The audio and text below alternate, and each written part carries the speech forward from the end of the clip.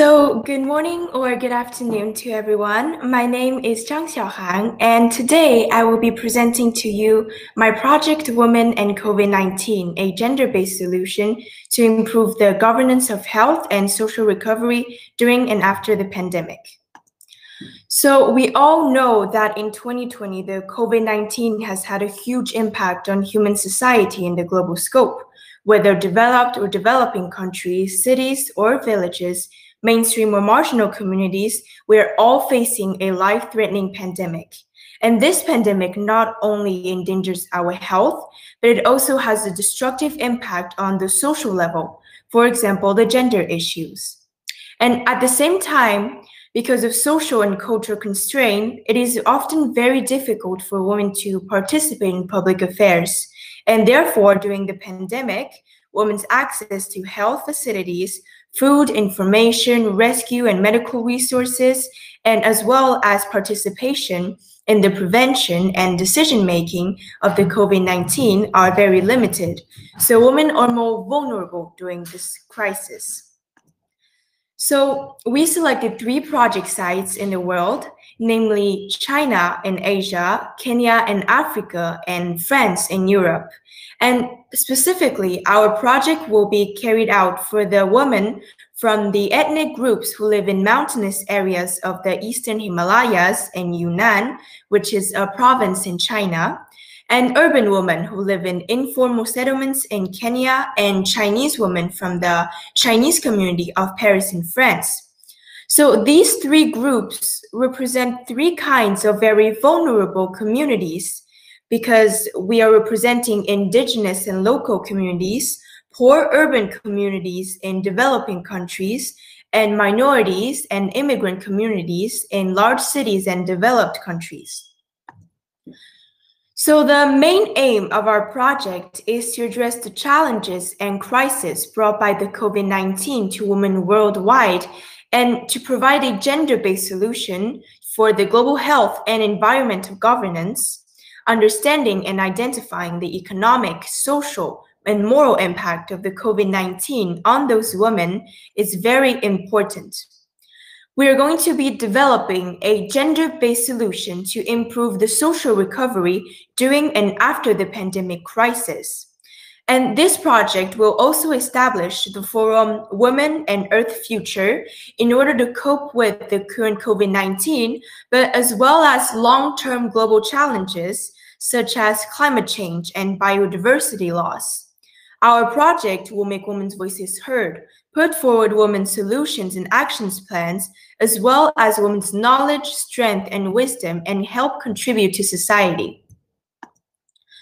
So our specific objectives are, first, to identify the key impacts of COVID-19 to ethnic minorities of women in the Eastern Himalayas of Yunnan in China, understanding the women's knowledge for traditional use of medical plants, encouraging women to discover the role of spiritual belief in the process of public psychological counseling to deal with and prevent diseases, to promote mainstream and traditional medicine knowledge and culture.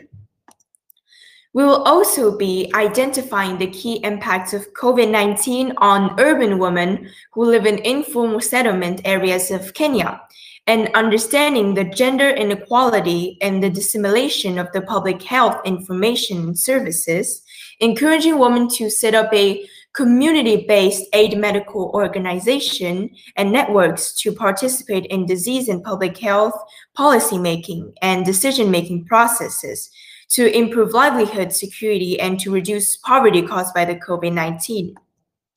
So lastly, we will also be identifying the key impacts of COVID-19 on the Chinese women from the Chinese communities of Paris and France, understanding the social and moral impact of racial and gender discrimination, encouraging women to participate in public affairs, and the development and advocacy of approach and publicity channels and social recovery to strive for the equity and justice of human rights and against racial and gender discrimination.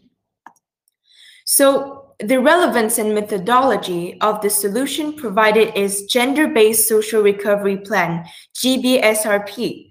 So GBSRP is an approach that enables women, women's group, and institutions to participate in identifying and addressing COVID-19 related local issues. It is led by local women to empower local women for coping with the COVID-19 crisis. And in this system, local priorities, knowledge, needs, and capacities are key factors for making a social recovery plan. So in these 3 project sites, the project will formulate 3 GBSRP models. First, the gender mainstream model. So this model focuses on the knowledge of traditional cultures related to disease treatment and healthcare, and a gender participate model. So this model will be focusing on the processes of policymaking and decision-making for the dissemination of the public health information and services, and to improve the livelihood, security, and to reduce poverty caused by the COVID-19 in general. And last is the gender advocacy model. So this model will focus on the equity and justice of human rights and against racial and gender discrimination in the context of COVID-19. So we believe that in addition to the current COVID-19 crisis, women are also facing threats and challenges from global crises such as the climate change and the biodiversity loss. So in the next 5 years, the main priority of our project is to continue to carry out various gender-based action projects in our 3 project areas, including the response to COVID-19, of course, but also to adapt and to bring some changes to climate change and protect our biodiversity. So at the same time, the project will set up the forum Women and Earth Future, in which the 3 themes are women and COVID-19, women and climate change, and women and biodiversity will be set up based on our project, practice, and achievements.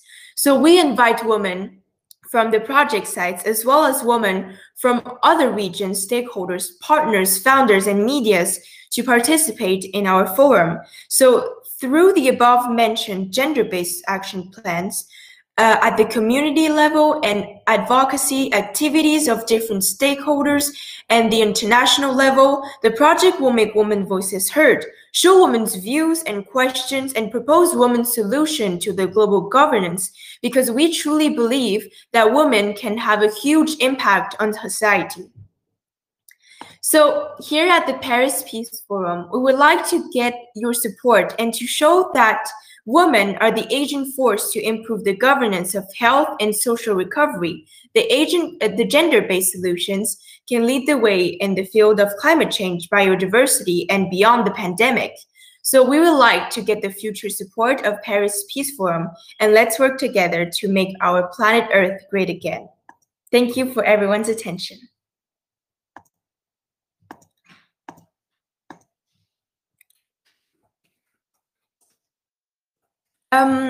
So does anyone have any questions?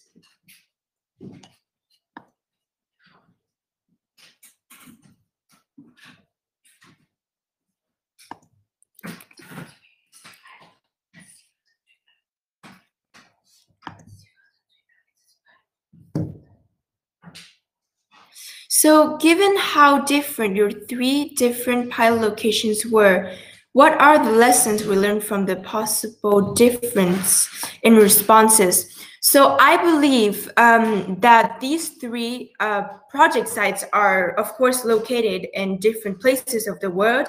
And these 3 groups, especially the women in these groups, face very different situations, but at the same time, they have a lot of similarities. So for example, for the women who live in ethnic groups and mountainous areas, the problem is that it's in their culture to educate men and little boys more than women. And so what we want to do is to help these women to be more aware of what is happening in the world. They have their own religion and their own knowledge, which is truly very interesting. And we want to preserve their knowledge and to respect their traditions, but we also want to show them a more scientific approach. So the problem with the women from these areas isn't as much financial, but the problem is more about the education they receive.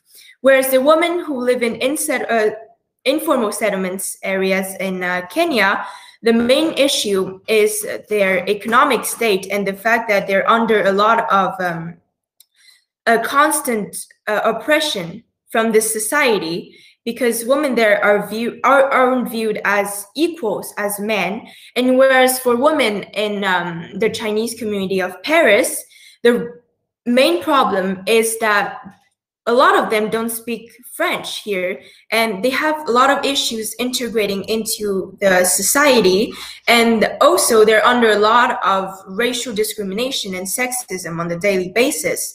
I personally live in Paris, and I was born and raised here, but I also face racism on a daily basis. So I understand that it's still a big problem nowadays. So the way we're going to help these three different groups is very different because they're facing different problems. But what we want to do is to strive for the equity of both genders, and so that women can finally have the same access to financial resources and medical resources as men do. So have you conducted surveys, special studies to understand the challenges faced by these women? So yes, I have personally been to all of the project sites. So as I said, I live in Paris, and I have conducted many surveys on women who live in the Chinese community of Paris. It's kind of like Chinatown in New York. And these women have reported to me that the main issue they have is with racism, discrimination, and the fact that they're having a lot of trouble learning French. So I know that in France, there are a lot of like associations that help immigrant communities learn French and adapt better. But I believe that the problem is that these women are very scared to reach out. And a lot of them who got the COVID-19, they weren't even aware of it because of the language barrier. They don't have access to information like we do. And they also don't know how to do basic things like call a doctor or some things like that. And for women of the ethnical groups, I shouldn't say that, but this is one of my favorite project sites because their culture and their way of thinking is very different from us, but it's very, very interesting.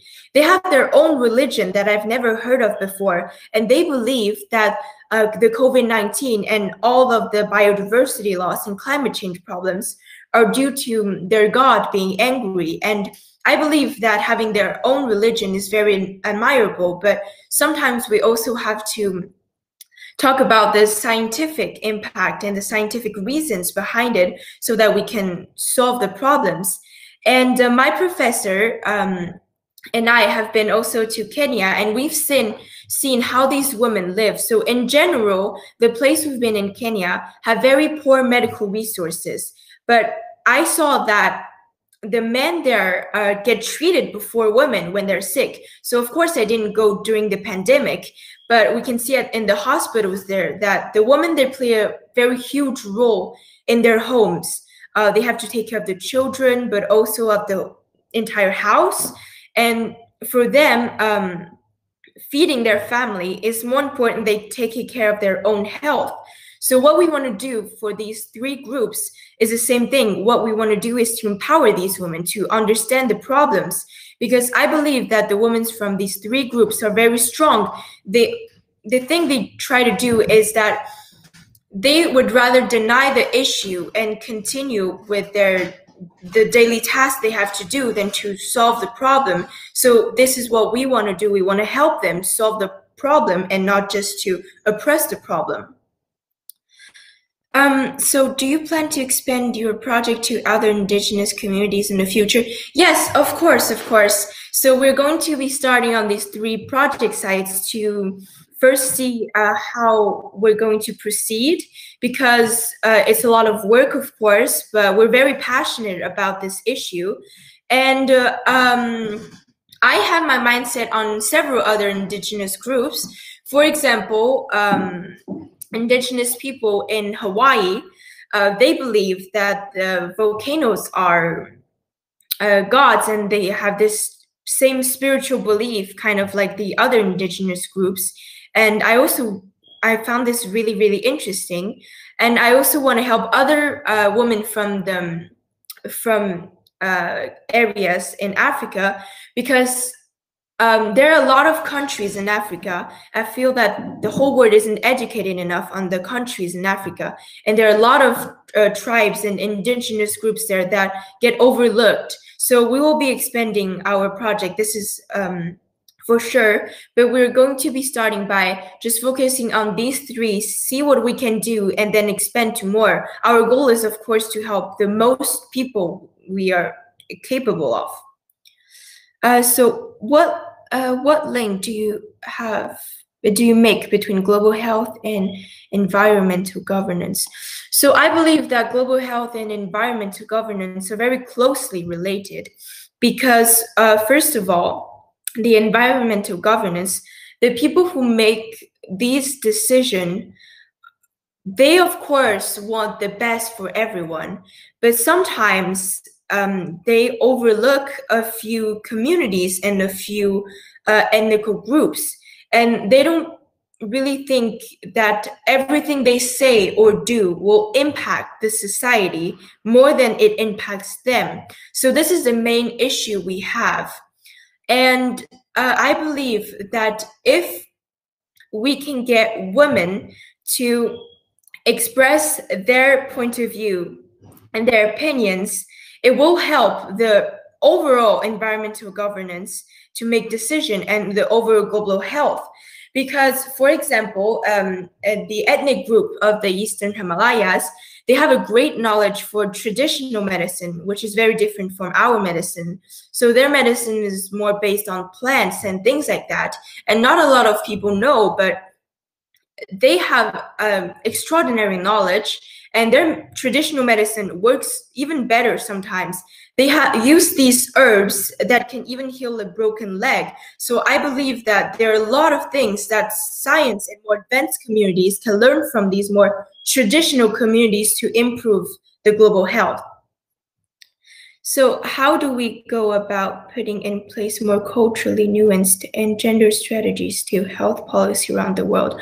So this is something that we get asked a lot. So my main issue is that, first of all, everyone talks about gender equalities, but I think that both genders will never be equal until everyone believes that these three genders are equal. So what we first have to do is to, of course, spread awareness and to educate people more.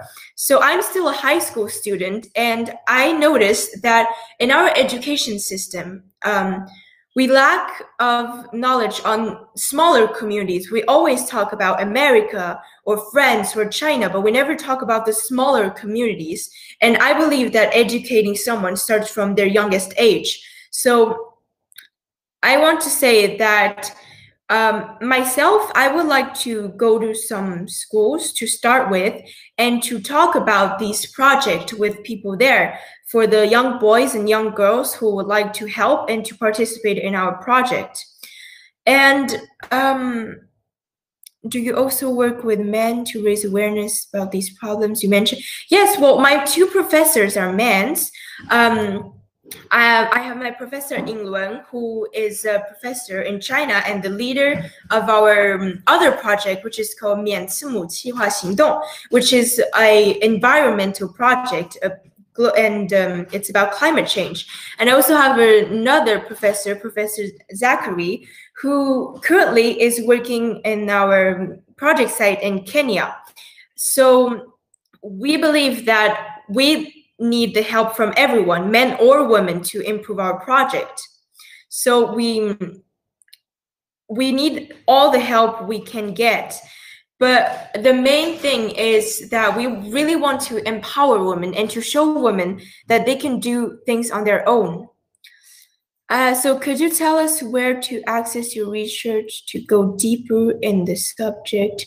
I can leave you my email if you want, or you can leave me yours, and I will send you the link to our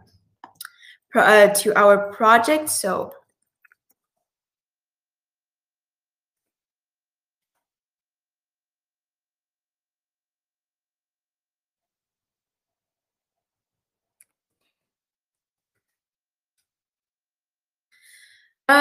You can also visit my virtual booth on the Paris Feast Forum website.